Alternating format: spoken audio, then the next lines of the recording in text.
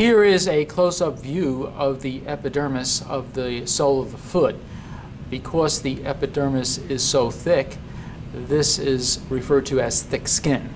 If you look at the layers, first of all, we have our deepest layer, which is right over here.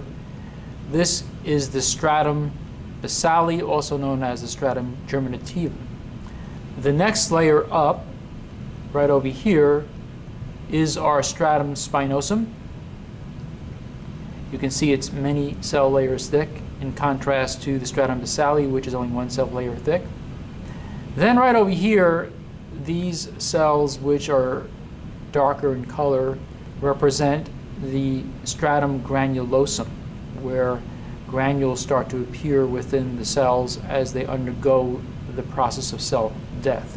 The next layer right over here is a layer that you're only going to see in thick skin. This is the stratum lucidum. Now, this stratum is not considered important by many anatomists who consider this stratum as being simply part of the stratum corneum, which is the most superficial layer over here. So the last layer right over here is the stratum corneum.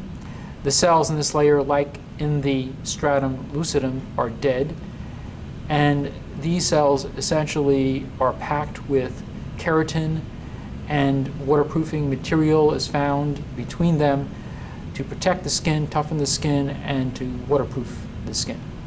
So again, we have the stratum basale or germinativum, the stratum spinosum, the stratum granulosum, the stratum lucidum, only on the sole of the foot, and finally the stratum corneum. We can contrast the epidermis in the armpit with that of the sole of the foot, and you can see that the epidermis is much thinner, fewer layers of cells, and for this reason this would be considered thin skin compared to right over here where this would be considered thick skin. The layers of the thin skin include, again, the stratum basale or stratum germinativum, one cell layer thick, the stratum spinosum, the stratum granulosum, and then the stratum corneum. In this model, you can separate the dermis into two layers, the papillary layer and the reticular layer, which is this deeper layer right over here.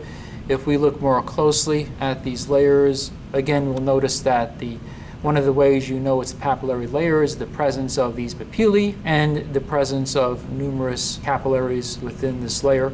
And then right over here, you can see the tougher, stronger reticular layer of the dermis.